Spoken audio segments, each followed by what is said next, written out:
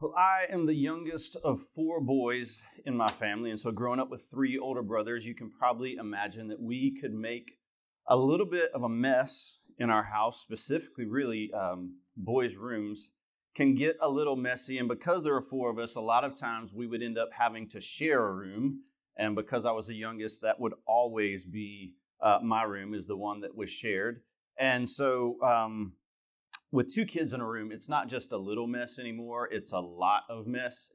It's twice as messy, really. And my parents, they had the same challenge that pretty much all parents have, is where, trying to get your kids to clean up their room or do some chores. It can be a little challenging sometimes. And in my situation, specifically when it comes to cleaning my room, my solution was always the closet. It was just out of the way. You couldn't see what was in there. So I would open the door. I would just bulldoze everything on the floor into the closet, and my room was magically cleaned. It worked really well for me. I knew exactly where everything was. It was in the closet somewhere in a mountain of other things. And so if you're a parent, this may sound a little bit familiar, this particular scenario. If you give your kids a task to do, or maybe a chore to do, and you sort of set them loose on it, and you go about doing some other things, and you finally come back to check on them, and they are doing anything but what you've asked them to do. Maybe they're playing with the toys that they're supposed to be cleaning up, or maybe they're just sitting there or laying there doing nothing at all. And that was a lot of times what would find where my parents would find us. And so we always had these great excuses as to why we couldn't do what we were supposed to be doing. A lot of times for me, it was based on my dependence on someone else, because I could play that youngest card. Either I needed my parents' help with something, or, my brothers, they had to finish what they were doing so that I could then do what I was doing, right? They had to finish their task first. So I became a little bit of a procrastinator, and I became really good at it. But there was a phrase that my dad would always use when we would encounter a situation like that, or he would find us really putting something off instead of continuing working. And this is what he would say. He would say, do what you can now, do what you can't later. Do what you can now, do what you can't later. In other words, you don't have to stop the entire process just because you can't complete this one piece of the task. There are other things that you can be doing now. You can move on to the next thing. There's plenty to be done. You can come back to this later when you have the help that you need. So there's really no excuse just to be waiting around doing nothing on this one particular thing. And so you've probably found yourself maybe in a similar situation in life where you find yourself just putting something off or waiting to do something. Maybe there's a decision that you're waiting to get more information on. Maybe it's a decision that you really have enough information, but you just want all of the information before you make that decision. You want all of the possible details. Or maybe you're putting off a decision or putting off doing something because honestly, you're just not motivated enough to make it a priority, which was probably the case for us cleaning our rooms and stuff. Or maybe for you, it's that you're frozen in fear of doing the wrong thing or making the wrong decision and messing something up as a result of it. But for whatever reason, we find ourselves in these situations where we don't have a clear next step in front of us that we know to take. And so the question that we're going to ask is, what do we do in those situations in life? And last week we started a series called Charting the Course. And in this series, we're sort of taking a look at the disciples, at the followers of Jesus, and the weeks following Easter, where they just encountered this time where they weren't exactly sure of what was coming next and what to do next. And in this, we can sort of see how they determined their path forward. And so last week, we established really just this starting point of our course and of our personal journeys, and how it's all really tied to the resurrection, how the resurrection is really the common anchor for all believers that we can tie everything to. And no matter where we go from there, it gives us something to tie into. And then after the resurrection, Jesus comes and he gives his disciples this underlying mission. He said, your mission is really to share the message of God's love and forgiveness that comes through me. And so wherever they went and whatever they did and whoever they encountered, they were to share that mission of God's love and God's forgiveness that comes through Jesus. And so Luke, who's the author of the book of Luke that we looked at the last chapter last week, is also the author of the book of Acts. And we talked about the fact that Luke wasn't one of the disciples, but he was really more of a journalistic reporter. And he interviewed the lives of the people who were close to Jesus and who had experienced life with Jesus. And then he recorded the things that he learned from them. And so then he wrote the book of Luke. He also wrote the book of Acts. And Acts really is a book that explains everything that happened after Jesus' time on earth there with the early church. And here's how he starts the book of Acts. He says, "In my former book, Theophilus, I wrote about all that Jesus began to do and teach until the day he was taken up to heaven, after giving instructions through the Holy Spirit to the apostles he had chosen." So he starts, in my former book, he really is giving a little bit of a recap. It's kind of like when you watch a TV show or a TV series and it jumps back to some of the previous episodes and shows you these clips of what went on there so that you're reminded of where you are in the story. And Luke is writing to Theophilus, who may have been this important dignitary. He may actually have been someone who hired Luke to really do this investigative reporting and this journaling to figure out, hey, what is the story with Jesus and his followers? And so he's writing to Theophilus. He says, hey, let me remind you everything that I wrote in my last book, everything about Jesus and the things that he taught and the things that he did and the things that he said and he did all those. And then he gave his disciples some instructions before he ascended, before he went up into heaven. He gave his disciples some instructions, and really, let's dig into this. Let's see what this looked like and what this played out there at the very end. He says, after suffering, he presented himself to them and gave many convincing proofs that he was alive. He appeared to them over a period of 40 days and spoke about the kingdom of God. He says, so if you remember, after Jesus' suffering, he died on the cross, he rose again, but the disciples, for whatever reason, they didn't get it. They didn't believe that he was alive, and he had to come in and show them all these proofs and remind them that, hey, this was always the plan from the beginning. I've been trying to tell you guys this, and you just don't believe. Anyway, so he tries to explain to them this. He finally convinces them that it is him, that he is alive, that it is a part of God's plan. And then he's trying to tell them about the kingdom of heaven, about sort of this upside-down kingdom where the first are last and the last are first, and where the masters serve the servants, the greatest serve the least, right? And it's this upside-down kingdom. It's different than what they would expect. And so he's just reminding them, hey, you've got this purpose. You've got this plan. There's this mission that I have for you of what I want you to do while you're here on this earth. But then it was time for Jesus to leave them. And so he'd given them these sort of long-range instructions, but before he leaves, he gives them this very short instruction of what to do next. He says this, do not leave Jerusalem, but wait for the gift my Father promised, which you have heard me speak about. For John baptized with water, but in a few days you will be baptized with the Holy Spirit. And so Jesus said, what you need to do next, I've given you these long-term goals, but what you need to do next is just go to Jerusalem and stay there and wait. Because something important is going to happen.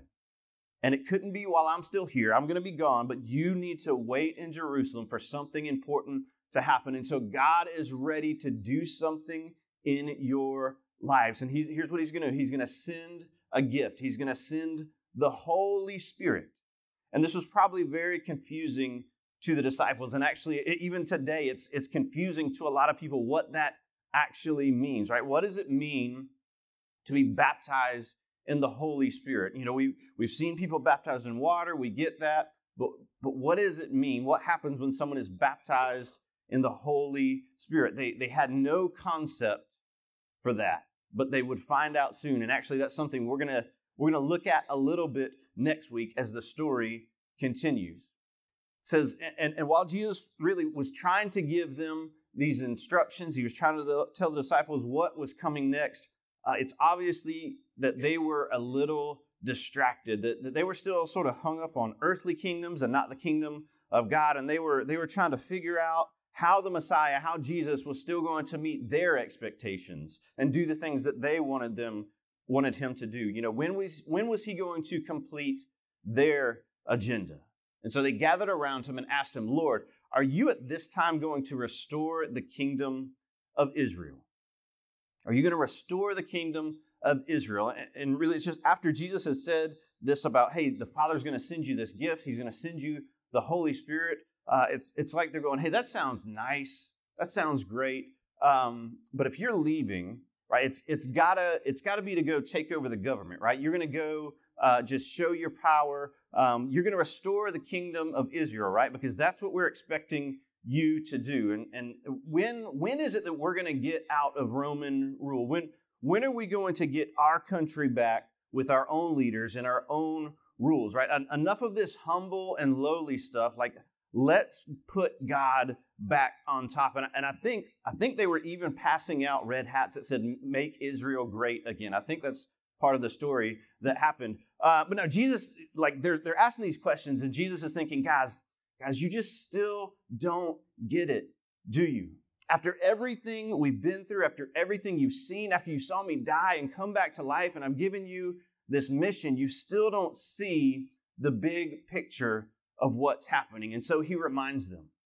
He said to them, "It is not for you to know the times or the dates the Father has set by his own authority." Guys, stop trying to concern yourself with those things. Stop trying to get this sideways energy. I've given you something to do, right? You don't need to know, and you don't need to concern yourself with that. Your task, your immediate task, is not connected to the nation of Israel. It's not connected to a country. It's not connected to a kingdom here on earth. It's connected to the kingdom of God. Look, the Father's going to decide. He'll take care of all the rest of those things. You don't need to worry about that. It is under his command. It is under his rule. It is under his authority to decide when those things will happen. And when he is ready to do that, he'll take care of that. You guys aren't going to have to worry about that. But here's what you do need to be concerned with. He says, "But you will receive power when the Holy Spirit comes on you, and you will be my witnesses in Jerusalem and in Judea and Samaria and to all the ends of the earth." He says, the gift the Father has promised you will give you power. The Father has authority, but he's going to give you power, but not power to accomplish your agenda, not power to accomplish your goals. It's power to accomplish my agenda, to accomplish my mission. You remember that mission, right? To share the love of God and the message of forgiveness of sins that comes through me. That is your mission. That is what you need to be concerned with. And by the way, there are a lot of people that you need to share that message with. It's no longer just this small group. It's everyone in the world needs to hear this message. And that is what you need to be concerned with. It's God's kingdom. It's not your kingdom. And after he said this, he was taken up before their very eyes, and a cloud hid him from their sight. So the last thing that Jesus says before he ascends into heaven is stay on mission. Remember what your mission is. And the disciples, I imagine, are just standing there sort of watching Jesus like you watch a balloon that floats off, sort of looking up. Like, I think I still see it. Is that it over there? And it says that eventually a cloud hid him from their sight, which makes sense, right? Because Jesus couldn't just continue to float up. There's not like a cloud elevator that gets you up to heaven. I imagine at some point he just had to disappear completely and go to wherever it is that heaven is located, right? It's not just going up into the sky and eventually, you reach that floor and you're there. But the disciples, they're just there, just looking around, just still trying to see, where is he? Where did he go? They're trying to find him. And it says this: they were looking intently up into the sky as he was going, when suddenly two men dressed in white stood beside them. And these men that it says, again, they're probably angels. They are probably messengers from God, but they appear as men. You get the feeling that God was sort of done with the winged angels, sort of the shock and awe approach, the scariness really that brought. But, that was maybe more for grabbing people's attention, maybe introducing something new to them, something that was going to be difficult for them to believe. But here, just like at the tomb with the women, God just sends two men who are well-dressed, and he sends them really in both situations just as a reminder. So they say, "Men of Galilee, why do you stand here looking into the sky? This same Jesus who has been taken from you into heaven will come back in the same way you have seen him go into heaven." They say, hey guys, what are you doing? Like, what are you looking for? Why are you just continuing to watch the sky? Didn't the person that just took off and floated into the sky, didn't he give you a task? Didn't he give you something to do, right? How long are you just going to stand there watching to see what happens? Kind of reminds me of when I give my children a task to clean the house or something along those lines. And I set them loose and I take off and I come back. And for whatever reason, they have just found themselves off task. And I have to remind them, hey, like, quit playing with the toys, put the toys away. And I guess they get that honestly, probably from their mother's side of the family, definitely not from mine. But these two men, right? These two men, they go back and they say, hey guys, just get back on task. There is something for you to do. And so then the apostles returned to Jerusalem from the hill called the Mount of Olives, which was a Sabbath day's walk from the city. So the Mount of Olives, just a little ways out of the city. And so they go back to Jerusalem from where he ascended. And a Sabbath day's walk, just if you're curious, is about 3,000 feet. It's a little over half a mile. And that distance really was established when the Jews were in the wilderness and they had the tabernacle, and the law was given. That distance was established because that's how far the tabernacle was from the outermost tents. And so they had to be allowed to walk that far on the Sabbath day so that they could go to the tabernacle and worship. And so that's how that number came to be. And so the disciples, they began to follow the instructions. They went back to Jerusalem and they did what Jesus said. And so what Jesus had said, their immediate task was they stayed there waiting. They stayed there waiting. So we talk about charting the course in our personal journeys, in our own lives. Sometimes we find ourselves in a season of waiting. That normally comes maybe when we're anticipating or considering some type of change that's coming up in our lives. And while we're trying to find out what the next steps are going to be in our journey, but we're often unsure of what or when that might be. So the question that we're going to circle back to is this: what do you do in the waiting? What do you do in the waitings? And sometimes in our lives, we find ourselves waiting for something that we know is coming, right?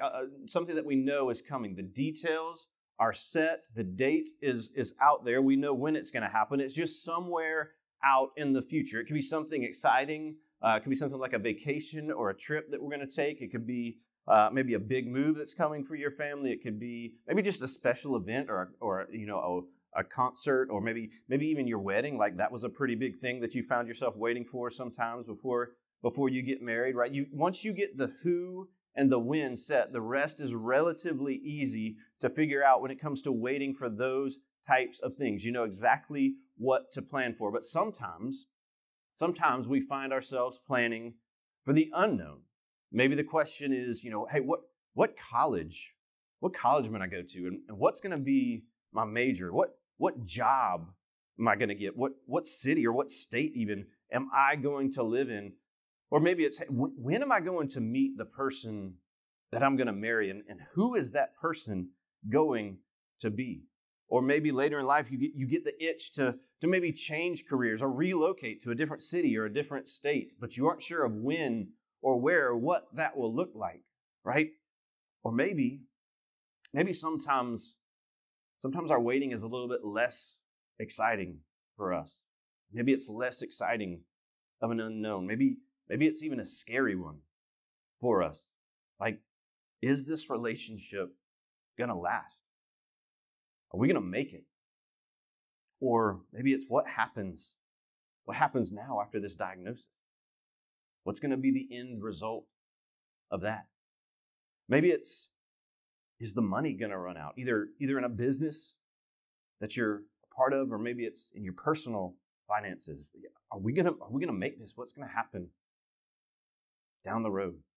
So the disciples, they found themselves in this time of waiting, sort of in between those two situations where they knew their long-term task, they knew sort of what that would look like, but they didn't know what their immediate future would look like. They had their underlying mission, but they didn't know what was going to happen next in their waiting. They didn't know when the gift of the Holy Spirit was going to show up that the Father had promised, and they certainly didn't know what was going to happen when it did. There was plenty of unknowns in their situation, and as we look at how they responded, we can pull some principles of how we can respond when we find ourselves in our own time of waiting. And even if you're not a Jesus follower, you can find some of the principles that they put into place helpful. You can put some of those same things into practice. You can apply some of those principles into your own life, regardless of what you believe about Jesus or what you believe about God. You can find some of this helpful. So let's look at how they responded. First thing it says is that they all joined together constantly in prayer, along with the women and Mary, the mother of Jesus, and with his brothers.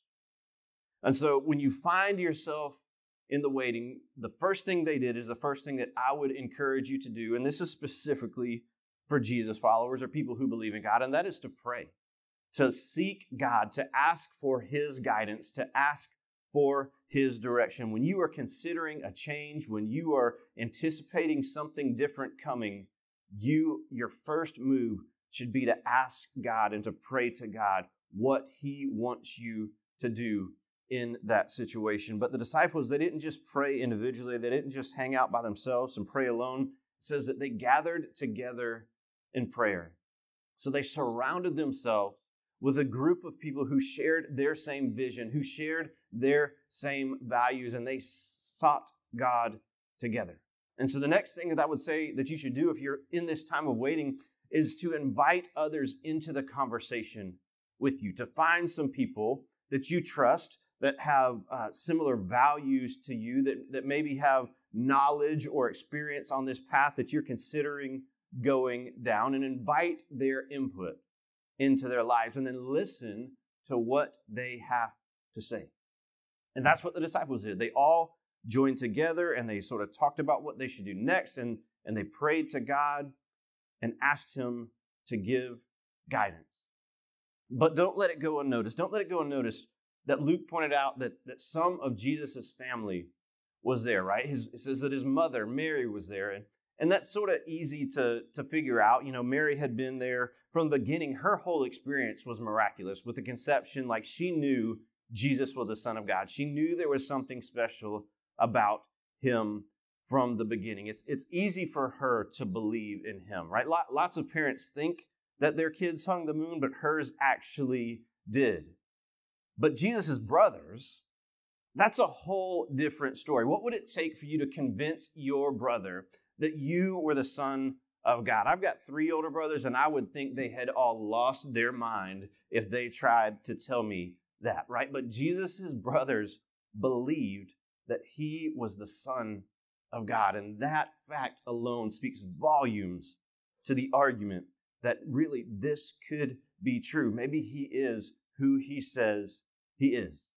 And so all together with the disciples and Jesus' families and all the other believers that were there, there's about 120 people that were gathered together, meeting together, praying and seeking God. And one day as they're doing this, Peter stands up and he begins to tell the story of Judas and what happened to Judas after he had betrayed Jesus and even up to the point of his death. And he says that his death really sort of has left a vacancy in the disciples, in that group of 12 of the original disciples. And so using scripture, he sort of explains what happens, and then he comes up with this conclusion.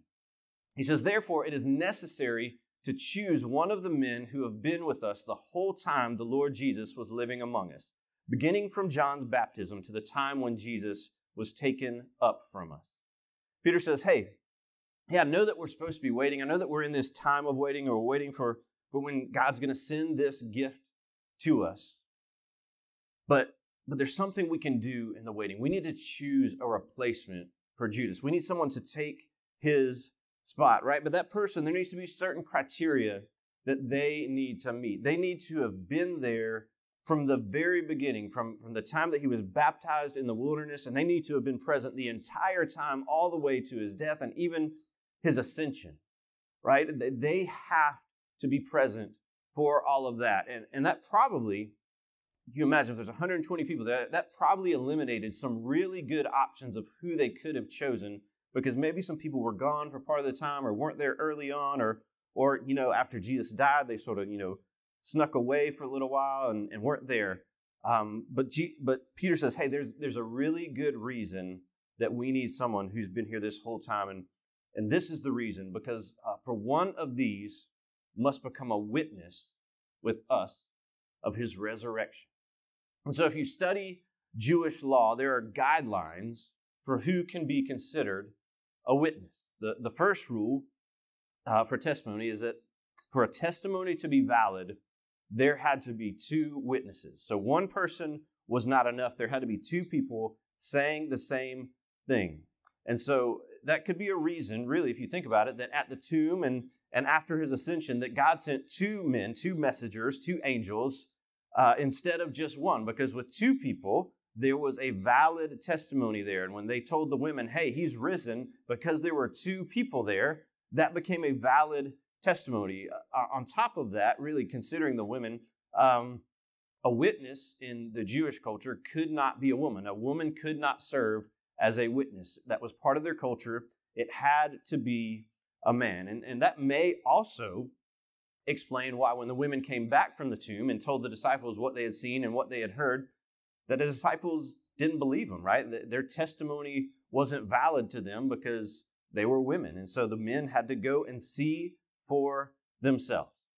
So furthermore, a witness, they have to have a personal experience in the matter, right? Which is why it was important that they would be there from the whole time, from the very beginning in the wilderness and the baptism, all the way to the time of his death and resurrection and ascension, right? To be a witness with the 12, they had to be there the entire time that the 12 were there, right? And here's one thing that's really unique and really interesting about how witnesses worked in the Jewish culture. If you had two witnesses saying the same thing, that was enough to counterbalance a group that was much larger than them. So there could be 100 people saying one thing, and if you had two people, just two people saying something different, then you had to consider what they were saying as a possible valid option.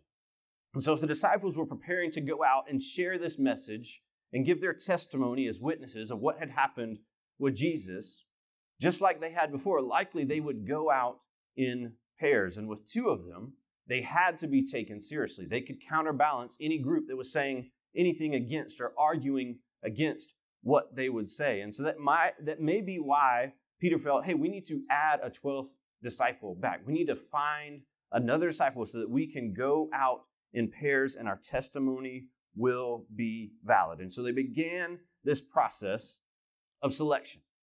So they nominated two men, Joseph, called Barsabbas, also known as Justus, and Matthias.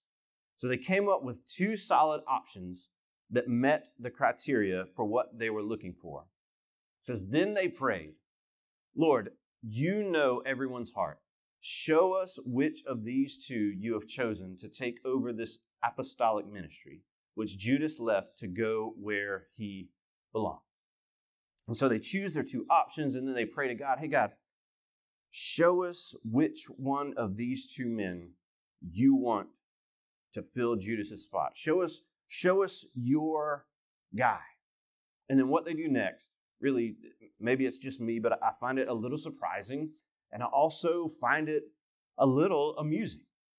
It says, then they cast lots, and the lot fell to Matthias, so he was added to the 11 apostles. So they prayed and asked God, God, show us your guy, give us your wisdom, let us know what to do, which one of these two men to choose, and then they leave it up to the roll of the dice. They leave it up to a game of chance, right? It would be like for us, like going, all right, God, show us who you want. Flip a coin, heads or tails. And then we make that decision. So it's just a little comical to me. And to be fair, this was a very common practice back in that time. But in my opinion, at least, it just doesn't seem like the most spiritual way of making this type of decision. But God used this decision anyway. And so if you go, hey, God, show us your guy, show us who you want to pick. How are we going to know? Let's just a random game of chance, right? It just doesn't seem that spiritual.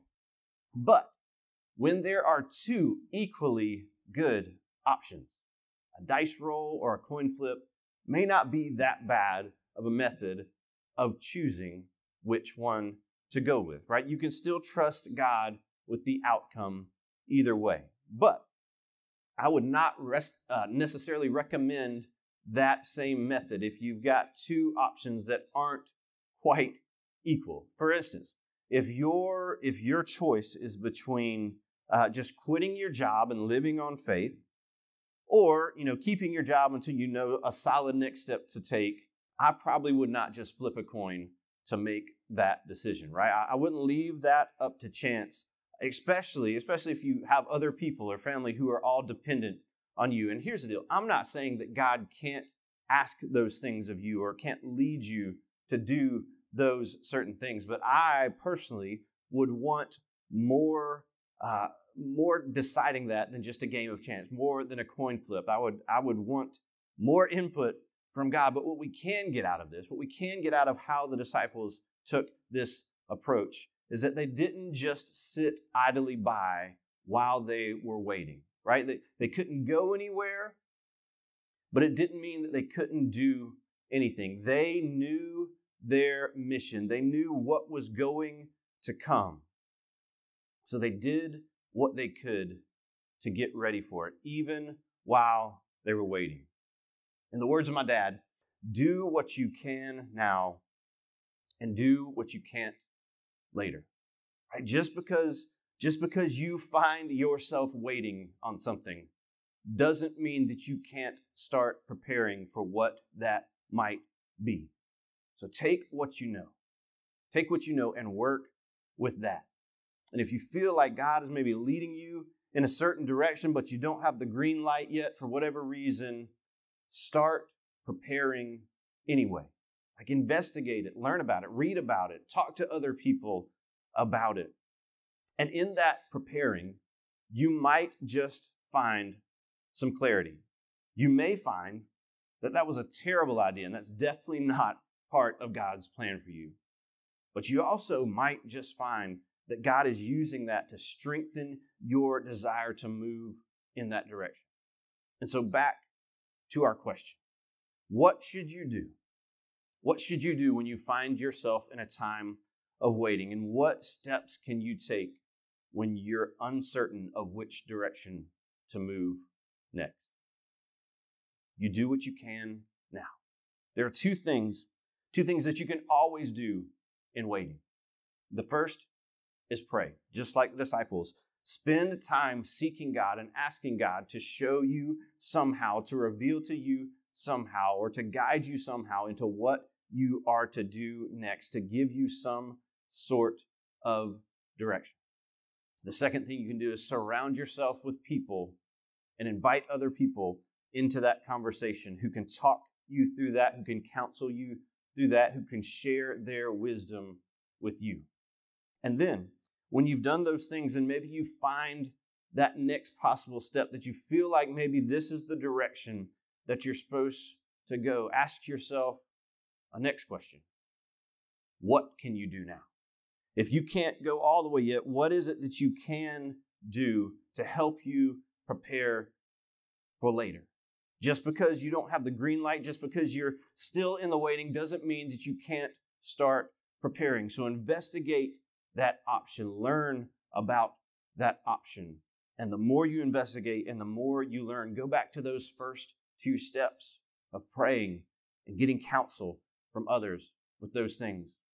Because if you wait actively, proactively, doing something in the waiting, that when the time finally comes, you may just find that when you're ready to take that next step, instead of waiting on God, if you're not ready, you'll just be waiting on yourself.